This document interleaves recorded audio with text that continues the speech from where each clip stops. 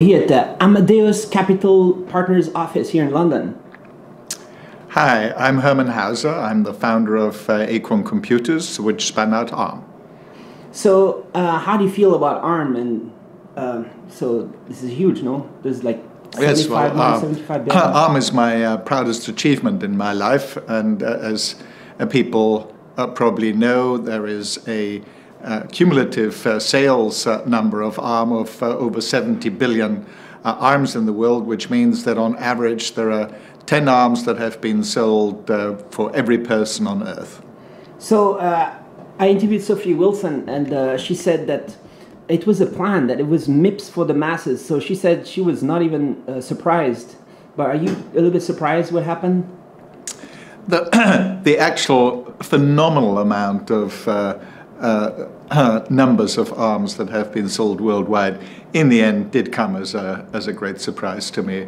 I knew it was going to be very successful because of the outstanding properties that ARM has in terms of power consumption and the simplicity of the instruction set, which was very well received by the by the industry, but that it would become the dominant microprocessor in the world was not something that I expected. It's gotta be an interesting feeling to have, right? You walk around the planet, you walk around anywhere, and you just know that you had a part in that it happened. That yes. All these devices are using ARM.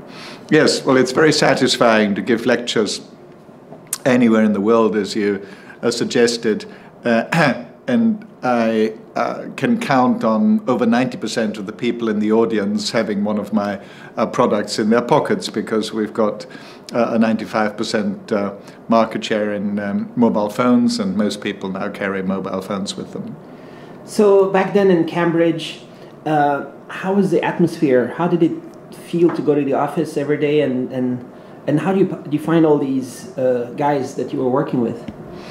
Well, if we look back at history of how the ARM was created, it was one of the most exciting and satisfying events in my life when the ARM chip came back from the foundry, and I bought 2 bottles of champagne to celebrate. We plugged the ARM in the development system, and of course it didn't work. So this was a great disappointment. But 2 hours later, they called me back into the R&D department and told me that it now works. So within 2 hours, they managed to debug a completely new chip. And it actually said, "Hello world, I'm an ARM," which meant that the ARM worked, the circuit board that they had constructed worked, that the software that they had written for a processor that didn't exist until then worked, and put up the note, "Hello world, I'm an ARM." So then we opened the bottles of champagne, and we had a very good time. So were you talking about the strategy back then of computer companies having to do their own silicon, or yes. They would fail, right? So yes, that was part of the strategy. I gave many talks at the time when I argued that there will be 2 types of computer companies, those that have learned how to design on silicon, and then those that will be dead.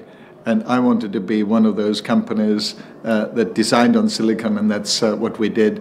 Originally, we didn't want to do a microprocessor. From the beginning of Acorn Computers, we always had custom chips for video, for the serial I/O, and it was only later when we realized that the 6502 microprocessor, which was an 8-bit microprocessor, a very good microprocessor, also used by Apple II, and we used it for the BBC microcomputer, but it just wasn't powerful enough for all the new software and all the new ideas that we had. So we went out and looked for a 32-bit processor. We actually liked the Intel 286 quite well, but they wouldn't give us just the die, and we accused them of doing a stupid pinout because they put both the address and the data bus on the same pins, and we argued that you couldn't make a sensible computer out of that because we needed low latency, because we always multiplex, the screen, and the main memory on the same DRAM chips, which was a very efficient way of building a very fast computer with very good graphics. And they wouldn't allow us to have the die and do our own pin-out. If they had allowed us, we would have never done the ARM. So the only reason why we did the ARM is that Intel wouldn't sell us the 8286 die so that we could do our own pin-out. Back then, were you meeting with people like Andy Grove or some other people at Intel?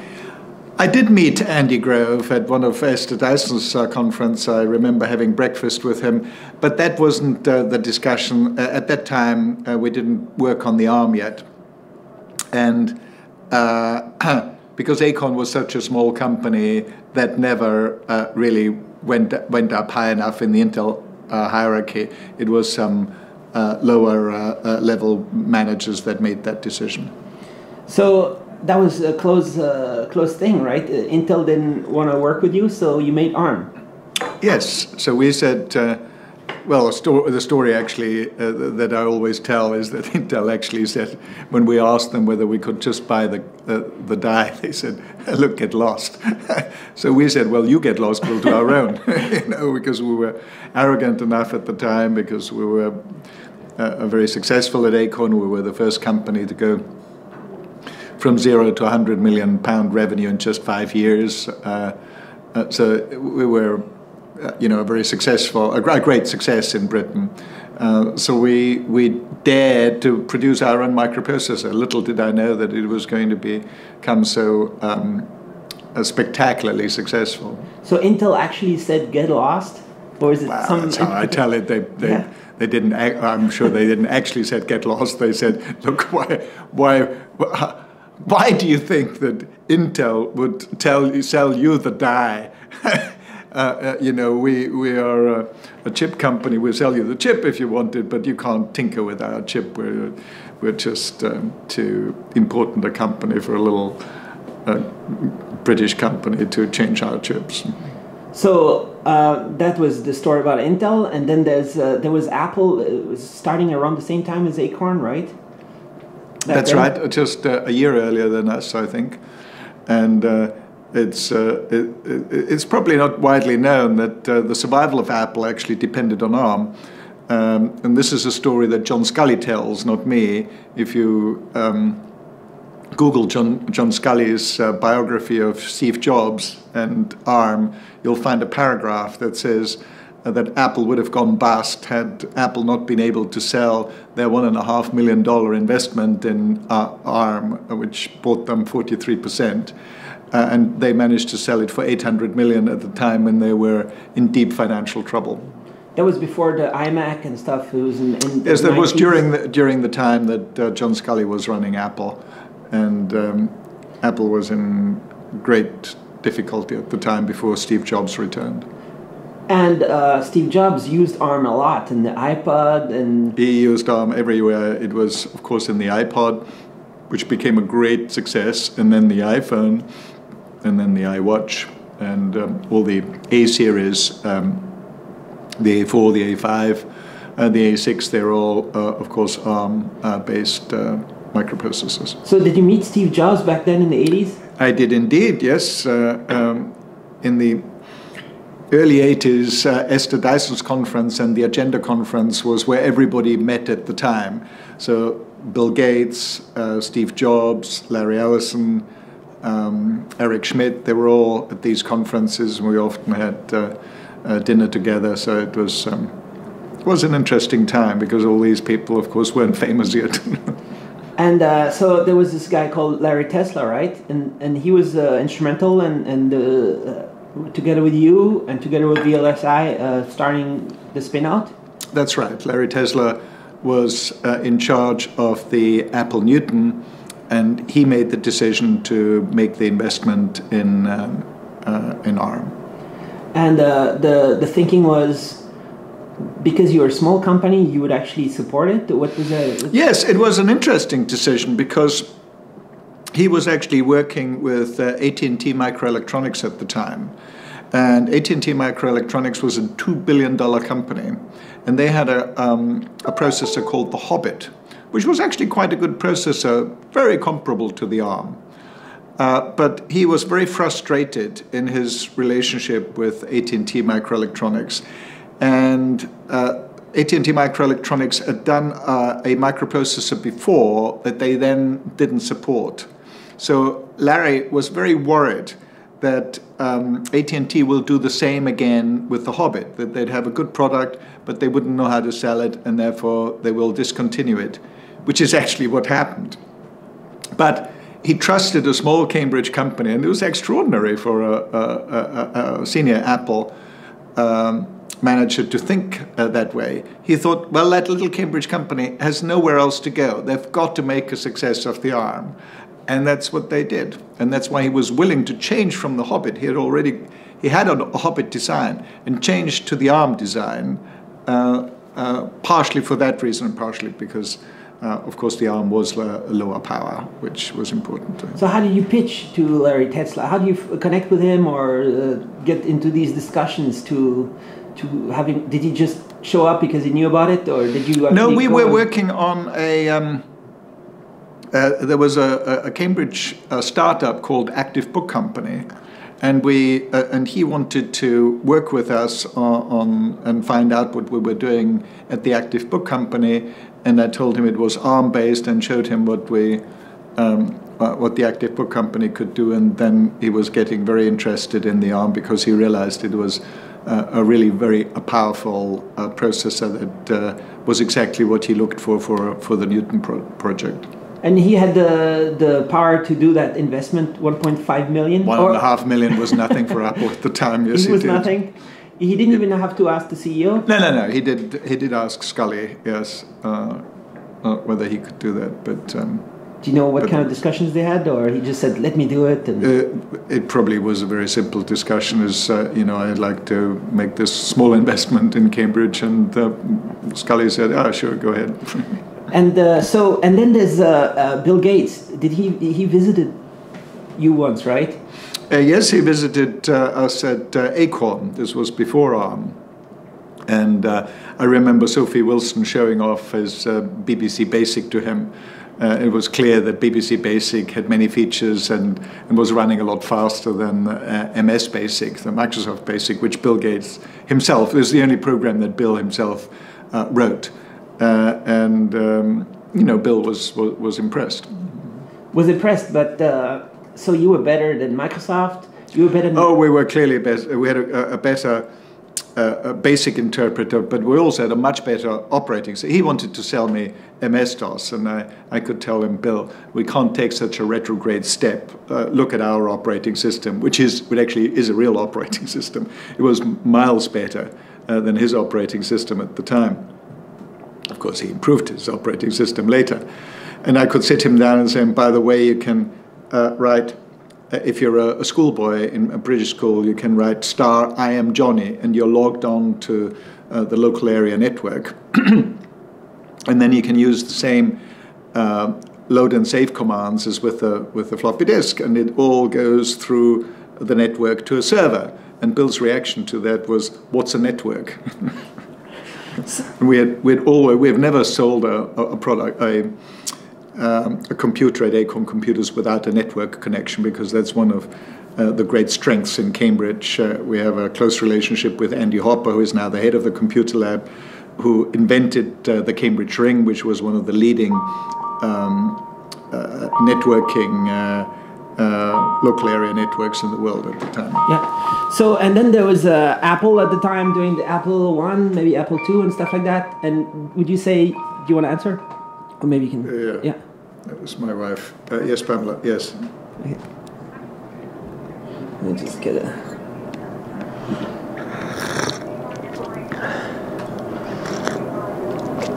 You don't have to come if you don't want to. Yeah. Okay. See you later. Bye bye. So there was the Apple. How did you? Yep. No problem. How do you think the Acorn was comparing with what Apple had back then? Well, at the time, Apple II was one of the most popular computers in the United States, and we had the BBC Micro, which actually in the UK had a 60% market share. And one of the reasons for that was that the BBC Micro was just miles better than the Apple II in every respect. It ran twice as fast. It was black and white and color. It mixed graphics and text on the same screen, which the Apple couldn't do at the time. The Apple was also only black and white. And it had a network connection, which Apple didn't have at the time. So we had all the advantages at the time over Apple. But of course, Apple then brought out the Macintosh, which became a great success. So it was a good price also compared to what Apple had? Yes, and it also was a lot cheaper. A lot cheaper? Yes. So you were much better than Apple, much better than Microsoft? Yes. Much better than Intel? Yes. But why were you not able to, I don't know how to say, but kind of like kill them in the US? That's a very good question, and I've been asked that many times before, and there's a very simple answer to that, and that is just the size of the British market. We dominated the British market with a 60% market share, but that was nothing compared with the US market. And we had a very naive way of going into the US market. We started our own subsidiary, we didn't hire the right people, we spent a lot of money trying to preserve one of the great advantages of the BBC Micro, that it had lots and lots of connections. But because it had so many connections, it was very difficult to get past the FCC regulations. They had very stringent emission regulations. And because we had all these connectors, and they were radiating like hell, so it took us a lot of time and a lot of money to re-engineer the company and to re-engineer the product. And by the time we put the product on the market, it was already too late, and we actually lost a lot of money in the US. So is it just the FCC kind of like putting a barrier, kind of anti-competitive, or not really? But I guess it would have been they would have let you in if you passed the test, I guess. But yes. Is it just the FCC, or is it like a different style of business? Because maybe those companies in the US are more cunning or more aggressive or more, you know what I mean?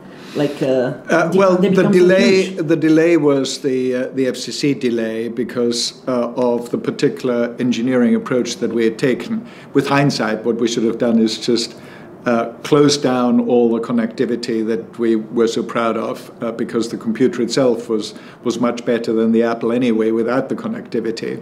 And I remember that Apple actually was very worried about our computer. I remember people on the board saying, well, they are the most serious competitor that we're going to have. But because of the delay, we never got traction in the American market. I think if we had brought out the product a year or two earlier, then we could have become a serious competitor to Apple. And Intel became a huge business also, selling own chips. I guess it's just the business model, right? They have a business model of making a lot of money. And yes, well, the main difference in the business model between Intel and ARM, of course, is that Intel is a semiconductor company that sells chips. ARM is a licensing company that just sells license to other manufacturers to produce the chips. And that turned out to be a major strategic advantage, because the fight was actually not of Intel versus ARM, but it was Intel versus the rest of the world, because all the semiconductor companies in the world have ARM licenses. So Qualcomm, Apple, Toshiba, Sony, all these companies have ARM licenses, and they produce their own microprocessors. And of course, that's much cheaper for them because they don't need to buy the processors from a semiconductor company. And the royalty that ARM gets is quite small compared with the margins that, of course, Intel can command. And so the ARM was originally designed for computer, for PC. Yes. But then Nokia came in and kind of shift the whole focus for ARM in mobile, right? And it's still kind of mostly focused in mobile. That's right. Yes. The ARM was designed for the BBC microcomputers, the successor microprocessor to the 6502, with which it has a lot in common. And power consumption was actually not one of the main design objectives, other then we wanted to make sure that the chip would fit into a plastic package, because the plastic package was a lot cheaper than ceramic packages, and we didn't want to have a heatsink. So it wasn't really that the ARM was designed for portable computers that were battery powered, but we wanted to have a low power device in our BBC Micro that didn't need a heatsink. Little did we know that this became such a huge difference to other processors that it was the ideal processor for mobile phones.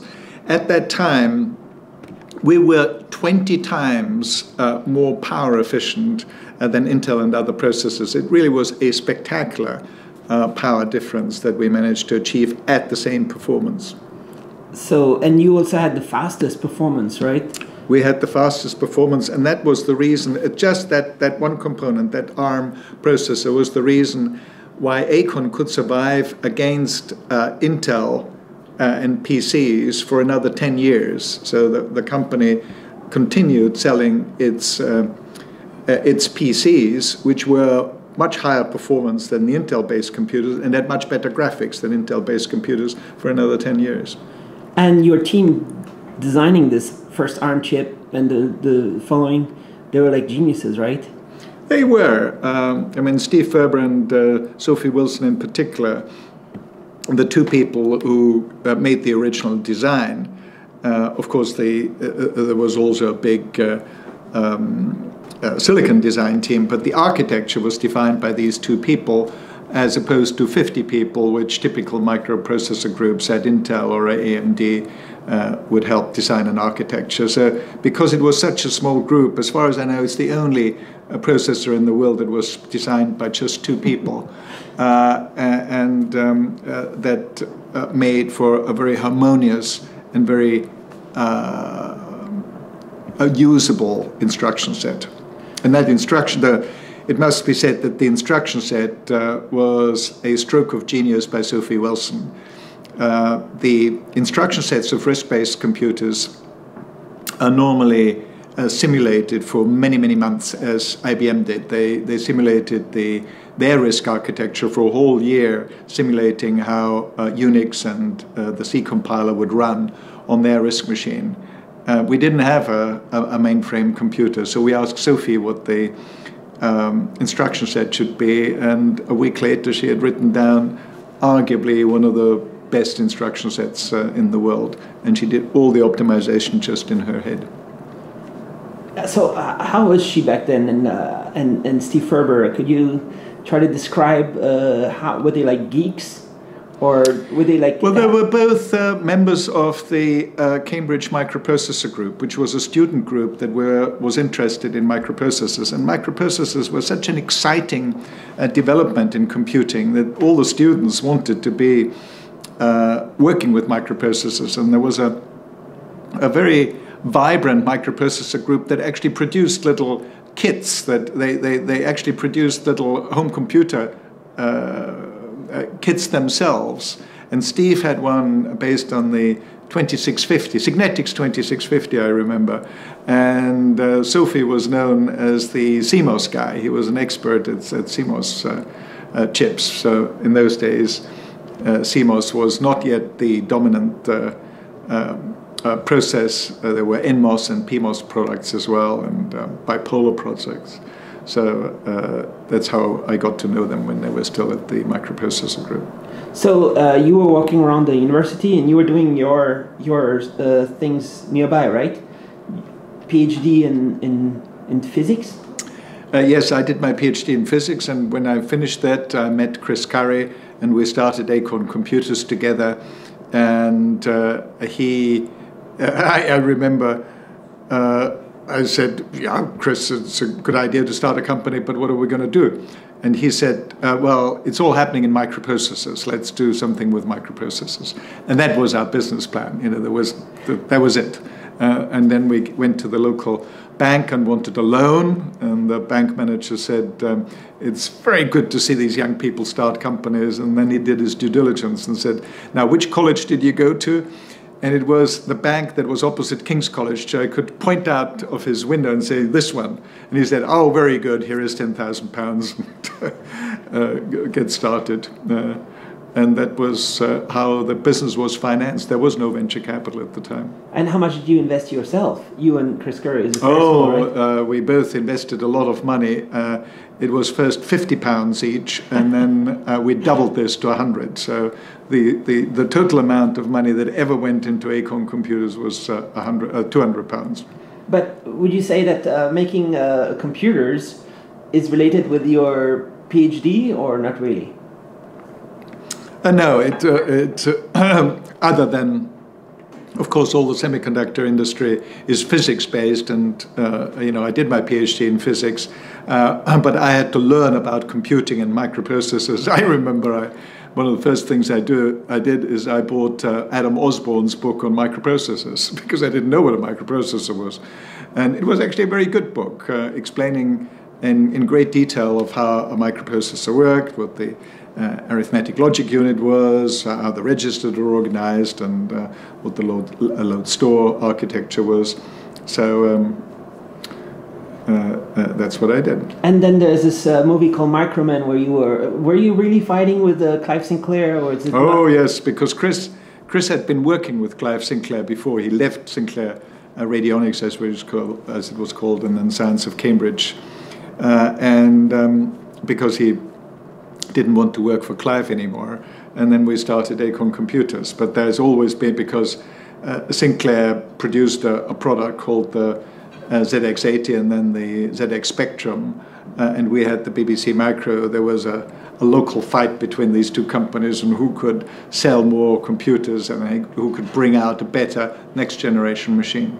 Is there any chance that you could have merged you and Sinclair and kind of like took on Apple instead, like focus on instead of? No, we had completely different philosophies. He was in the Z80 camp, we were in the 6502 camp, and it was actually quite healthy that there was this competition. We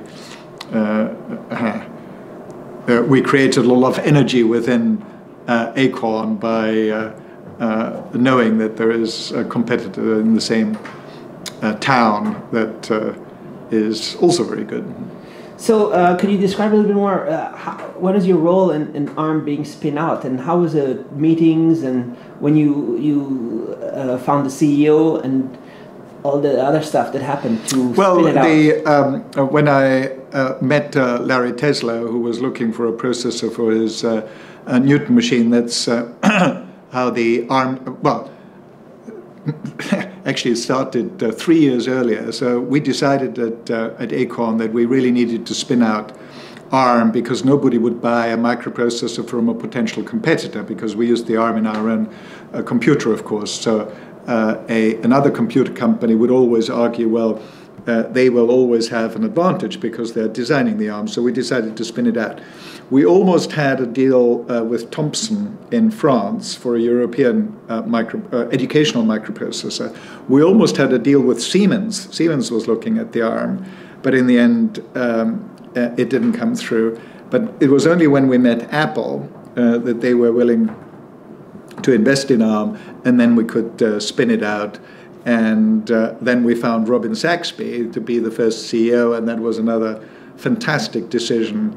I'd known Robin for many years beforehand because he was a sales manager for Motorola, and he was trying to sell me the 68000 as a follow-on to the 6502, but we decided to do the ARM.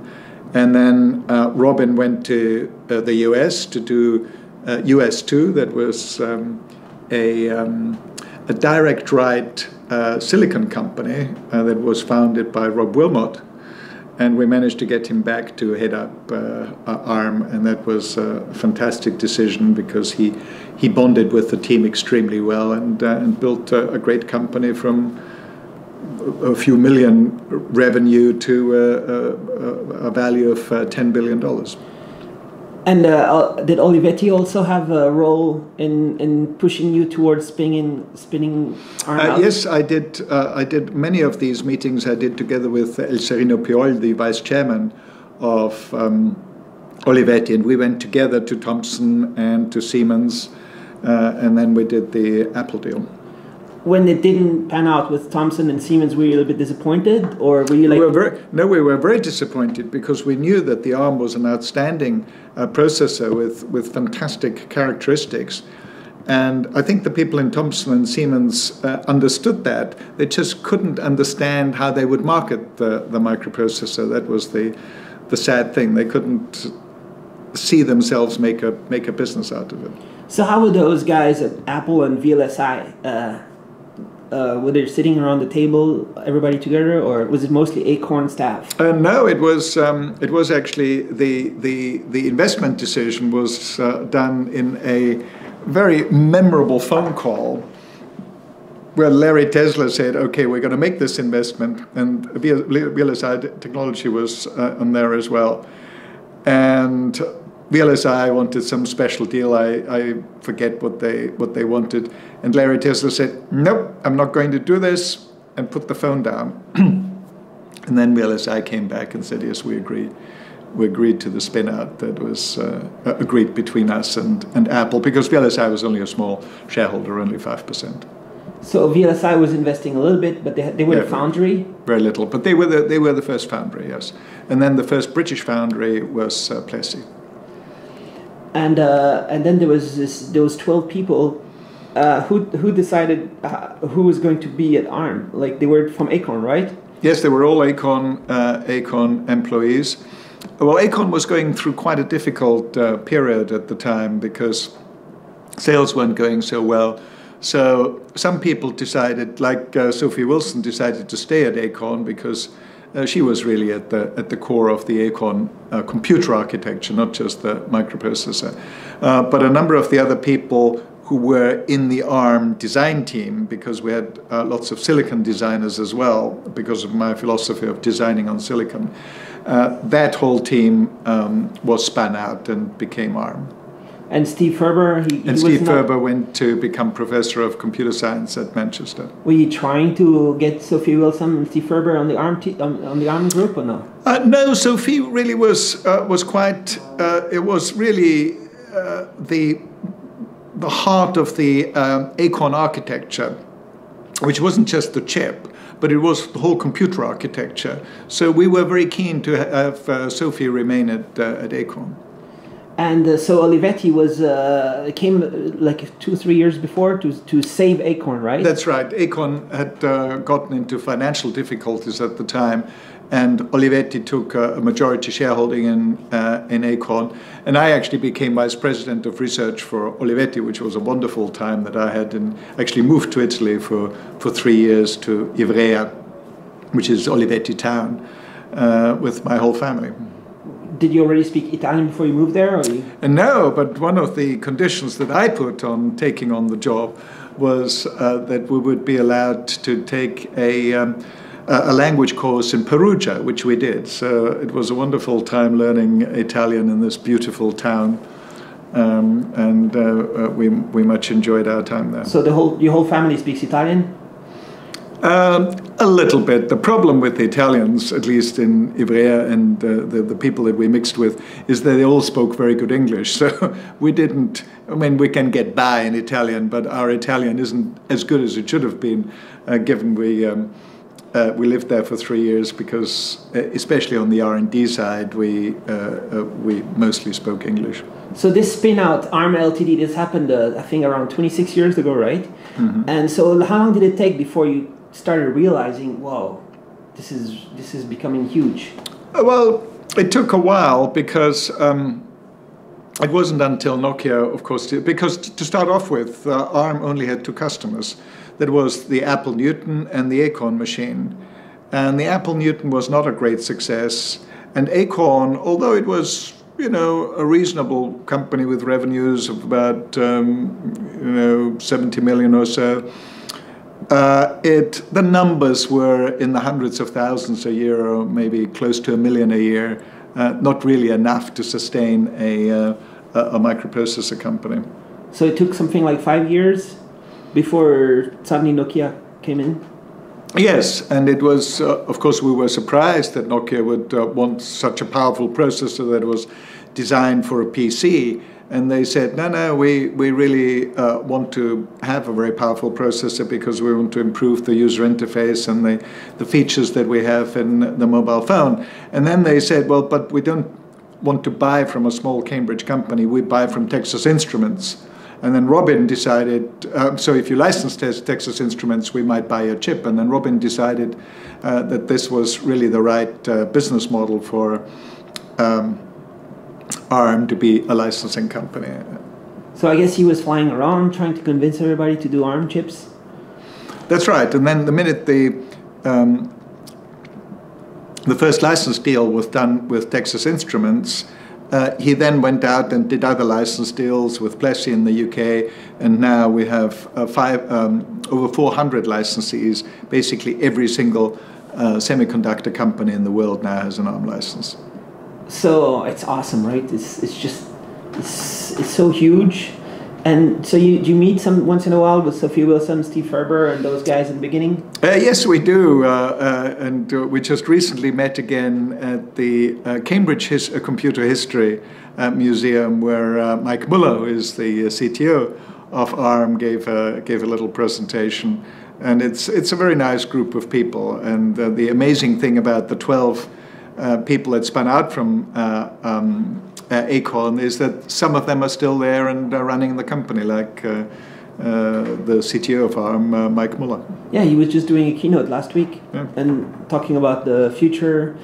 And so the future, can we talk a little bit about, because I saw you were talking on BBC at one point so can we be hopeful about the future of, let's say, UK technology, right? It's not just ARM. Like, what do you think about the future? Yes. Well, I was very disappointed by the takeover of ARM by SoftBank because I was very keen for ARM to remain a UK company, and there was no reason to change the ownership of ARM. ARM had $1 billion of cash, was cash generative, has a management team to die for. They made all the right decisions over the last 26 years. There was no reason to change. However, out of all the acquirers, SoftBank really is probably the best choice because of Masayoshi-son, who is very passionate about the Internet of Things.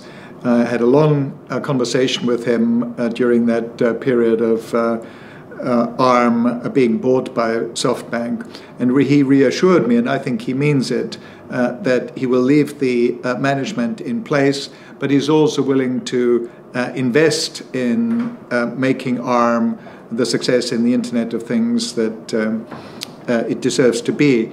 And so we've got a fantastic opportunity here with ARM, because ARM is already used in probably over 90% of the Internet of Things worldwide. So there is the basic building layer, hardware layer is already ARM.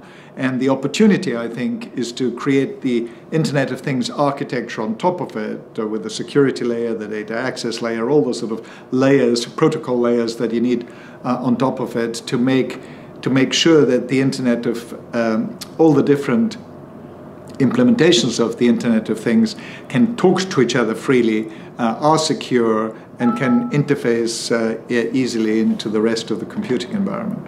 Because the Internet of Things, I think you were mentioning that you've been doing some talks where you talk about 5, and this is the 6th one now? This is the 6th wave, yes. I've got a talk called 5 waves of computing, which a year ago changed to the 6 waves of computing, because they always asked me what the next wave was. And the 5 waves are the mainframe, the mini computer, the workstation, the PC, the smartphone, and the cloud. People often shouldn't forget, of course, that the usefulness of the smartphone comes because of its connectivity with the cloud. And then the 6th wave that is just about happening now is really the Internet of Things and machine learning.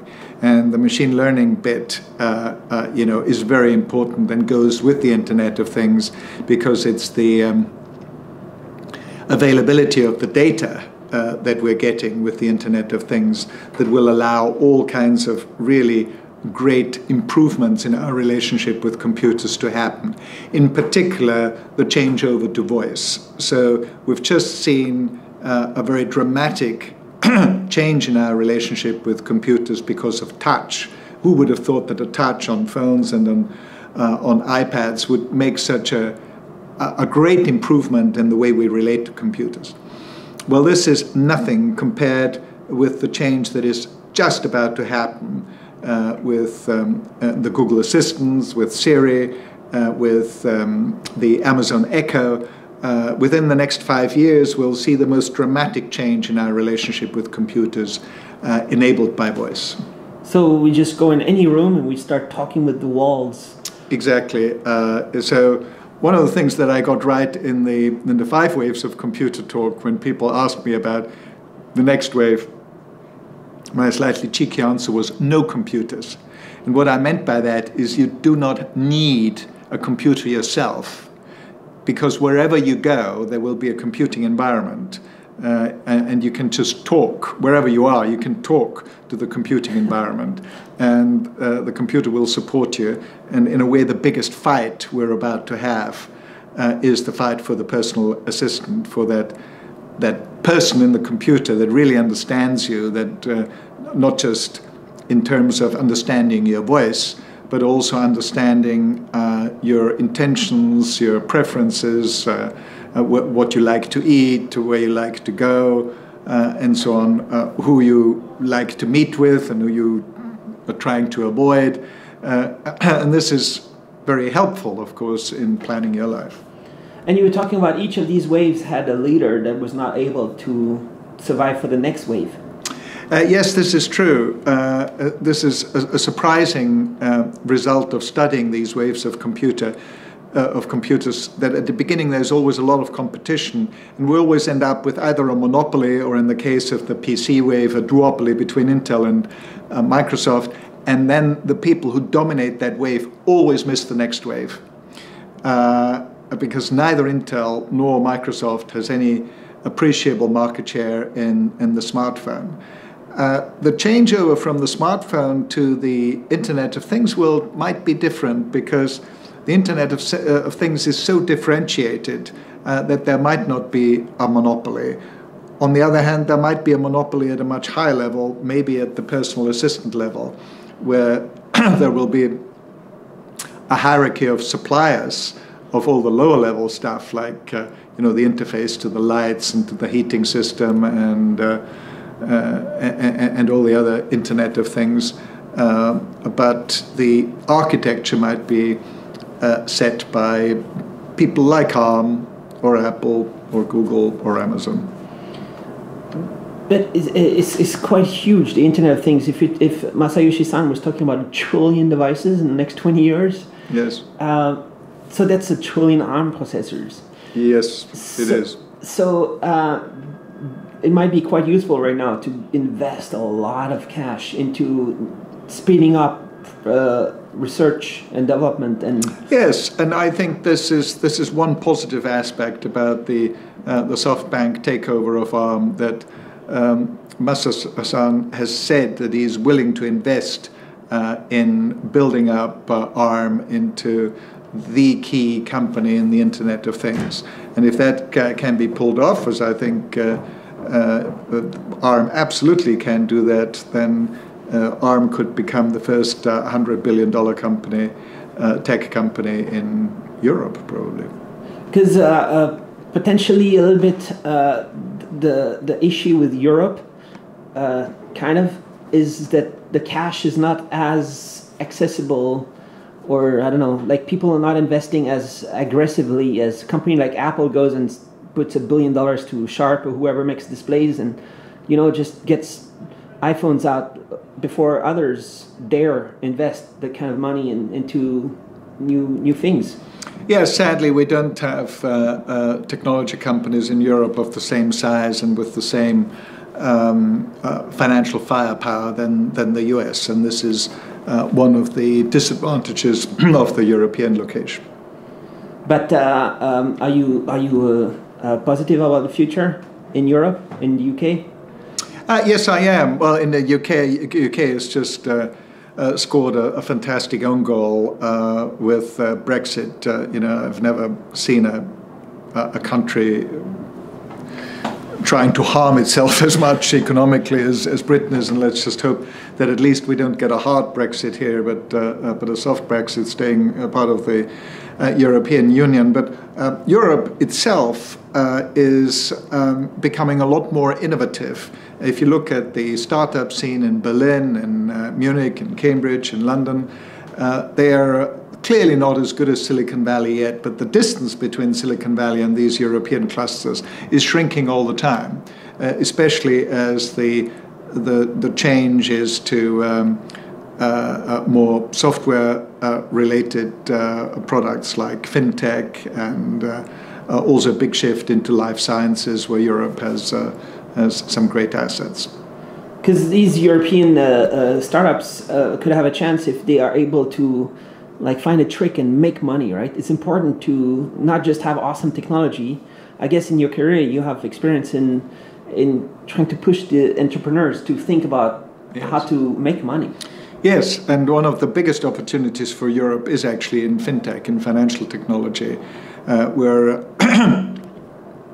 we do have a very sophisticated financial system in the UK, and a lot of that can be automated with machine learning, with very sophisticated data analytics. And I expect many breakthroughs and many interesting, we already have many interesting fintech companies, and indeed at Amadeus Capital Partners we've invested in a few of them. So in the last 30 plus years, you've been an entrepreneur, like a serial entrepreneur, right? An investor, and this is what you do now? Yes, I founded Amadeus Capital Partners in '97 with Ann Glover, and we will have our 20th anniversary next year.